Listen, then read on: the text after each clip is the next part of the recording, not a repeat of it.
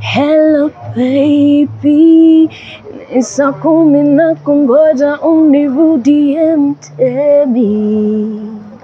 Nimekuwaza siku nzima, haswa usiku vile nitakutumikia.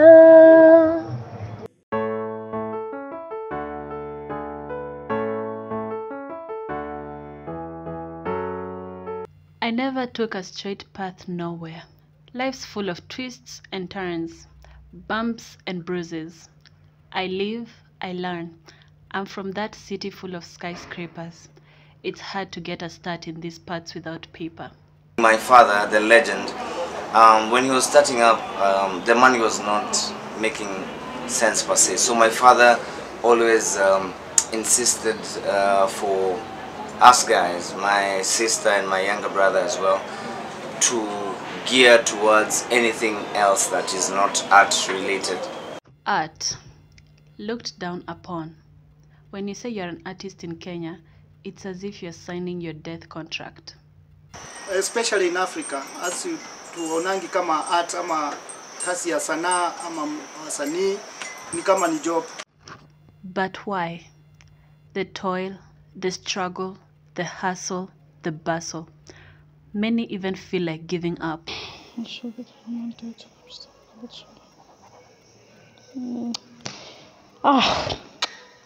All the time kusoma the same lines na pay ni ile ndogo. Guy.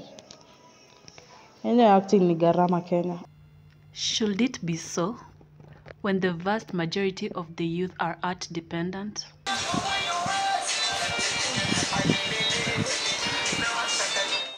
Okay, dance kwa life yangu imenisaidia sana, imefanya nikuwe social. Also time ya corona, we had nothing to do, so coming together as a group of dancers, it helped pass time through that difficult time. Yeah, so I can say that dance has shaped my life. Basically, art changed my life because basically art pays me. Yeah. When I live this, I'm gonna live vibaya because basically I can pay my rent, I can pay my child's school fees.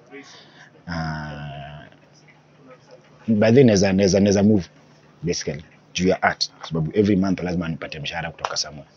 Yeah, na mshahara yangu itoka kwa government, natoka kwa art. So I think art imenisave hapo. Okay. Ndio mtaa yangu Mlolongo. Huku kuna mambo mingi sana huku. Na wasee wanachana hapa ndani.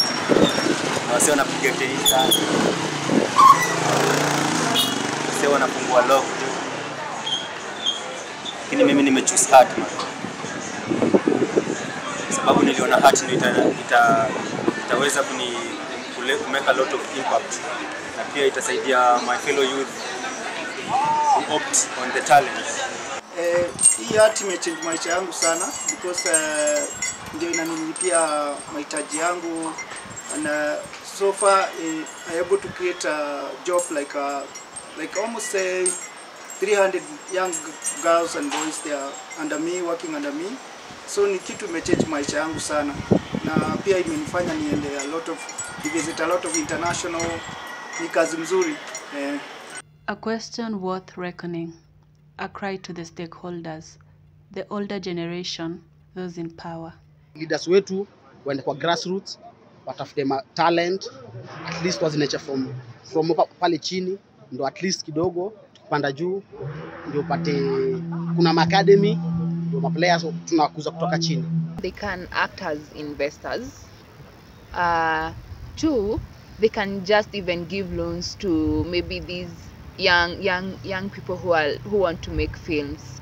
They can also even make big studios, for example like the Tyra Perry's. See, that is his own studio. We can also have one of the biggest studio in Kenya, where these young people come in and just make their films and shoot their ideas there. Yes. I think first and foremost, the government itself should be involved in art. Yeah, let it encourage art. Yeah, as in we can start like art schools. Yeah, we can start things like art programs, and then grants from the government itself, yeah? So that let them empower the artists first. Yeah? Once the artist is empowered and the parents can see that maybe I can take my child, he loves football, yeah? My child loves acting, yeah? I can take them to an acting school. Sio lazima mtoto asome chemistry na physics na nini, lakini kama anapenda acting, mbona tusipeleke mtoto kwa music school? Yes, mbona tusipeleke mtoto tuseme kuna vitu zinaitwa kumold, molding some things kama ni mapots na manini, mbona tusipeleke shule kama hiyo? The government needs to take it serious because it is in a constitution, okay? And if it is not challenged so that it is amended, so that it is corrected, so that it is enforced, then we are not doing anything. We are not, as a country, okay? So the government is not doing anything if they're not implementing. Very good case is the money that was given to artists. I've never gotten it. I know 100 people who never got it. You know what I mean? But they say that they gave it out. So you see, irresponsibility. So that children and the youth can harness what's in their hearts. This piece of art behind us here is by Talia. She did all this by herself. You can see she was exploring the colors of the Kenyan flag, and she got this cardboard. It was about to be thrown out, but yeah, she made something presentable out of it. This is art. For us, what we are doing is trying to understand what Talia loves. Like for her, we know she loves drawing, painting, dancing, acting, yeah, and ballet. So those are some of the things, skills that we are trying to nurture. And like now we've enrolled her for ballet classes and swimming as well, so which is also another activity, extracurricular activity that she can do, and she can make something out there when she grows up. Yeah, just to echo what else we say, what we realize is that when there is talent or there is a sign of interest by the child, the parents need to go an extra mile and invest in the child in whatever form of art that they find joy in doing. So we have allowed Talia, who is in school, to participate in different activities, music. At home she does a lot of art, so when we go to the shops, we'll buy items that will make it possible for her to practice the art in her. I started as a very, I would call it a support actor from the stage all along, and I went going up the ranks to become a director and an established director, and now a producer. And most importantly, when art is grown, the youth flourish.